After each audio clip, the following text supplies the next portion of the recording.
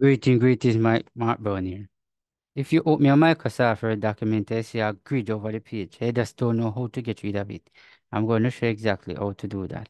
All right? If you notice this particular grid, every time you come, you see it, you just don't know how to get rid of it right here. And it kind of really annoying for you.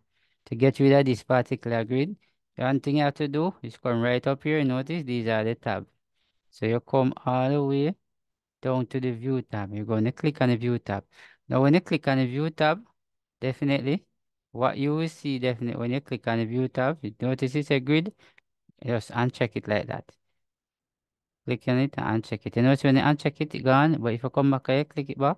Notice you come back, just come right here, and you uncheck it just like that. So this is where you actually move the grid line from your Microsoft Word document. So thanks for watching. See you in the next video.